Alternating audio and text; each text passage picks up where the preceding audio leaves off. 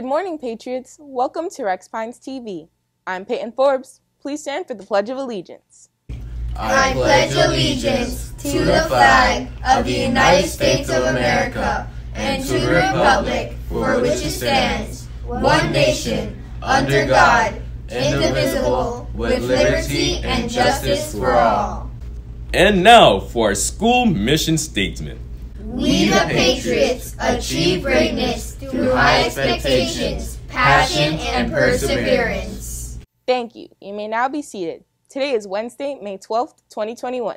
Let's go to Randy to see what's happened today in history. Today in history, May 12, 1926, Roald Amundsen in Lincoln Ellsworth and Umberto Nobile flew across the airship Norwich from New York at Svalbard over the North Pole to Alaska. With this event, Amundsen Ellsworth Nobile transpolar flight via Arctic Ocean was crossed for the first time. No doubt they flew their way to success. Now let's go to Scott for the sports highlights. Thank you, Randy. Today's sports highlights are brought to you by the Patriots. There are a number of sports which involve riding animals, but one of the funniest looking sports is elephant polo. Elephant polo is similar to the game played on horseback in which opposing teams try to score goals using a long-handled wooden mallet to hit a small hard ball through the opposing team's goal. This was invented many years ago when British people first went to India and eventually adapted their favorite game to use elephants instead of horses.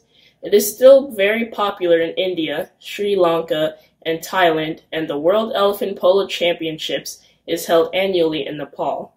Now let's go to Annalicia for the lunch report. Thank you, Scott. Today's lunch is turkey, salami, and cheese on a whole wheat bun, romaine salad, baby carrots, ranch dressing, diced peaches, mustard, and milk. Bon appetit. Now let's go back to Peyton. Thank you, Annalicia. Scholars, this month will show that we are FSA ready. Here are the upcoming May FSA dates.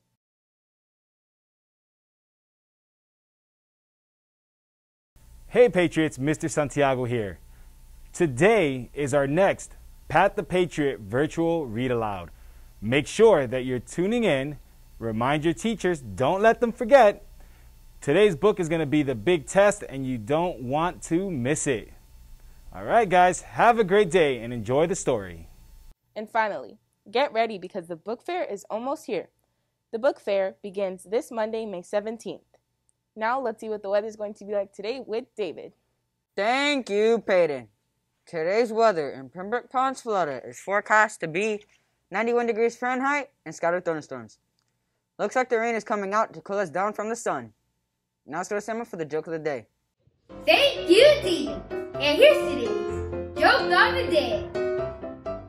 What do you call a smart dinosaur? It's a Saurus. Now let's go to Solomon for today's birthday. Thanks, Samuel. That was hilarious. Today's birthday boys and girls are Brianna Nieves, Nicholas Nunez, William Marcos, and Daphne Arias. Happy birthday. Now let's go back to Peyton.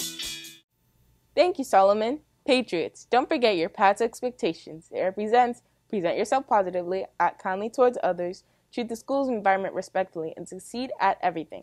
Congrats to Miss Newton, Miss Kane, Miss Mraz, and Miss Santori. You all had the correct answer to yesterday's riddle, which was, how many sides does a circle have? The correct answer to the riddle was 2 sides, the inside and the outside. Now for today's riddle. What 2 words added together form a place where you find the most letters? Again, what 2 words added together form a place where you find the most letters? Teachers, please send your answers to pinesoutrenaissance@gmail.com before 10 a.m. in order for your response to be reviewed. Winners will be announced on tomorrow's morning announcements. Everyone at RPTV would like to wish you all a wonderful Wednesday. And don't forget to, remember, unite, rise. Have a great day. Thank you.